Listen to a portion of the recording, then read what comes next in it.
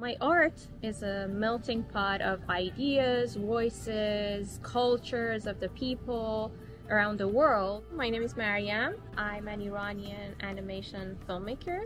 I have always wanted to be the voice of women. Mahsa Amini was killed because she wasn't wearing hijab properly.